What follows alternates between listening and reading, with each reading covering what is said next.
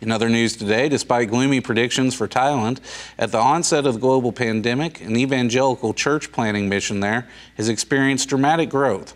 According to Christianity Today, church members of Free in Jesus Christ Church Association baptized 1,435 people in a single day.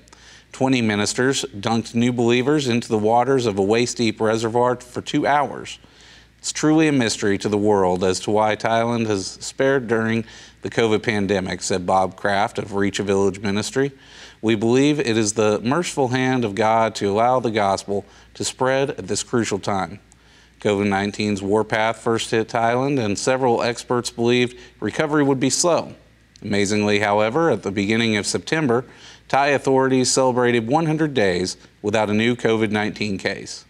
The Thai ministry focuses on word-of-mouth conversations, house gatherings, and in-person testimonies to spread the gospel.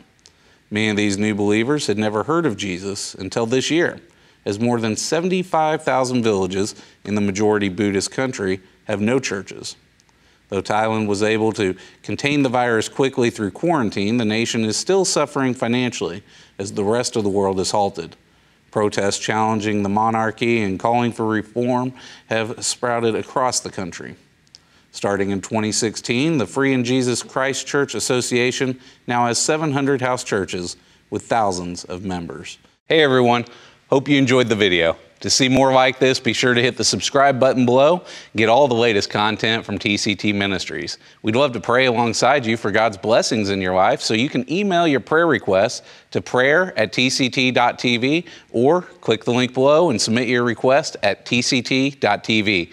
God bless you and thank you for watching.